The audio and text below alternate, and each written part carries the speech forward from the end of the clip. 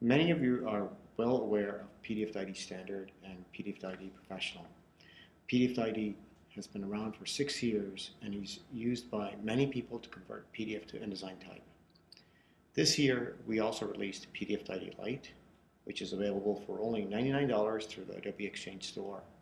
PDF2ID Lite is built exclusively for InDesign, Creative Cloud, and the Adobe Exchange panel. What we want to do today is introduce PDF2ID Enterprise, the workflow automation solution that is used to batch convert hundreds of thousands of PDFs into InDesign and IDML formats. PDF2ID Enterprise operates with the desktop version of InDesign and comes with an interface tailored for workflow automation. So here we have InDesign running with PDF2ID Enterprise installed.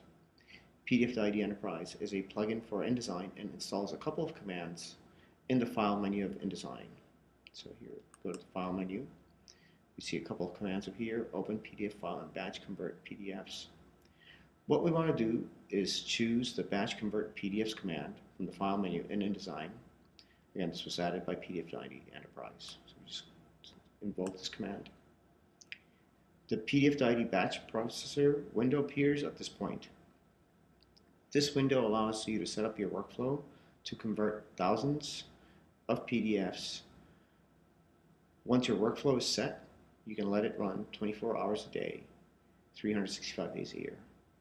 So let's just go over the interface very quickly of the PDF2ID batch processor. The batch processor window has three distinct areas. The topmost area is the conversion list. The conversion list shows the folders and files that have been added, which you want converted.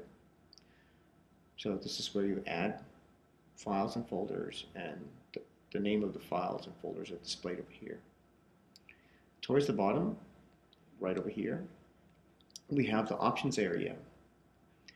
The options area allows you to specify conversion options, folder options, notification options, and performance options.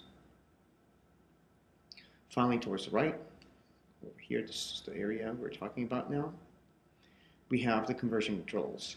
The conversion controls are what you use to add and remove files and folders to convert and start and stop conversions. So what we're going to do in this demo today is add a folder filled with PDFs and set it up as a watch, or actually a hot folder, and demonstrate how once things are set up, your conversions are automated. What we're going to do first is click Add Target Folder. There's an Add Target Folder button over here, so let's just click this. And we can select any folder and click OK. So we're going to click this folder. It says PDF files, and we say Choose. And the folder has been added into the conversion list area. What we're going to do now is specify where the converted files should be placed, and also set this as a watch folder so that every time a PDF file is added, it's automatically processed.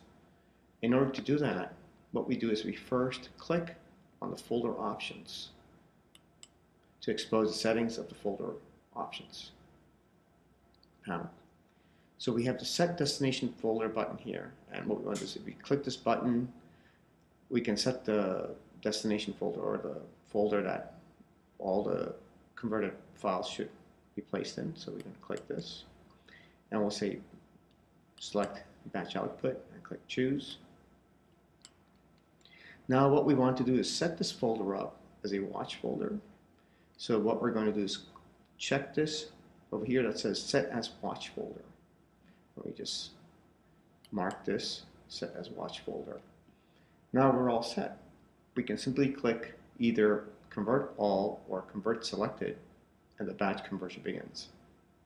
So let's just start the batch conversion by clicking on convert all for the purpose of this demo. Now what's occurring at present is PDF2ID Enterprise is processing through all the PDF files and converting them to the InDesign, or actually IDML type. You can see in the progress bar over here the names of the files that are being converted. You can also observe how fast the conversions are. I am running this on a MacBook Pro that is about 3 years old, and we should be done with the conversions shortly. So we should almost be done.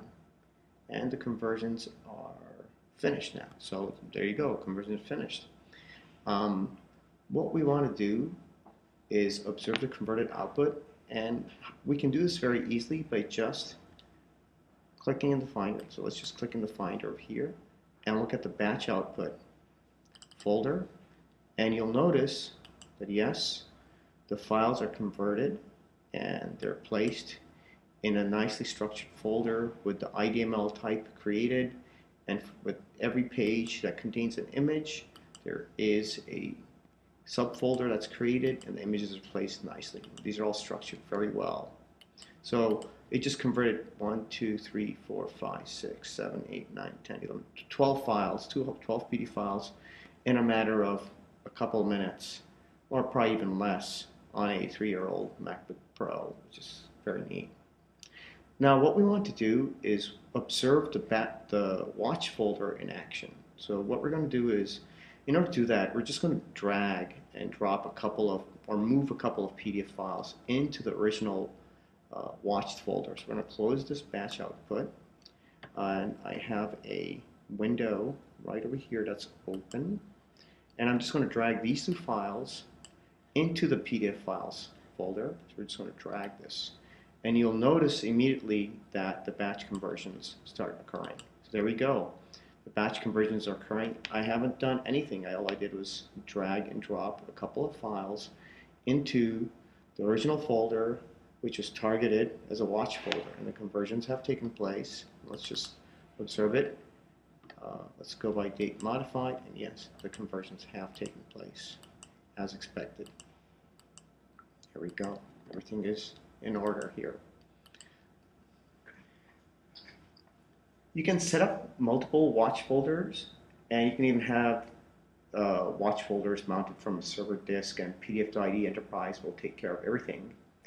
You now know how to set up a system to convert thousands of PDFs to IDML or InDesign format using PDF2ID Enterprise. We finally want to introduce a few advanced features in PDF2ID Enterprise. First and foremost are notifications options. You can configure PDF2ID Enterprise to send email to a specific address as conversions are processed. You can set this up on a per folder basis, or you can also specify whether you want email sent after converting every file. So what we do is we click on notification options, and the notifications options panel is exposed, and we can add any email address. So we'll just put info here at, info at recosoft.com, or anything that you really want to add. And you can add a message over here that says ABC conversions, or actually conversions are over.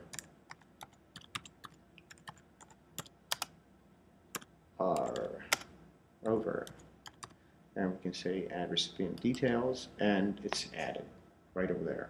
So now as conversions are processed, mail gets sent out. Finally, we also want to introduce you to the performance options of PDF2ID Enterprise. So let's just click on performance options. By default, the conversion type is set to IDML as depicted over here. IDML is the InDesign markup language type, and everyone knows that the InDesign markup file can be read by anything from InDesign CS4 and above. It's a extremely file exchange friendly format, and it's a native InDesign file also. And there are systems that accept the IDML files that can also process IDML files, which is really ideal in a workflow automation situation. And there's one final option that we want to introduce, is the restart conversion server after. PDF2ID Enterprise is made of two parts: the user interface that you see, and there's an actual conversion server. The conversion server sits in the machine, and is a separate piece of software that runs in the background. You never see the conversion server operated, sort of launched by the user interface on its own. And it's a background process again. And this background process is responsible for converting all the files. You can specify how often the conversion server should be restarted. By default, it's set to 50, but it's really up to you. As the server keeps on processing PDFs, the performance does degrade, thus we recommend that the server be restarted. Restarting the conversion server is extremely fast and has very little impact on the overall system performance.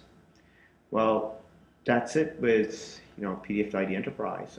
To sum up, you've now learned how to use PDF2ID Enterprise to automate your workflow to convert thousands of PDFs with very little setup. Once it's set up, you just let it process.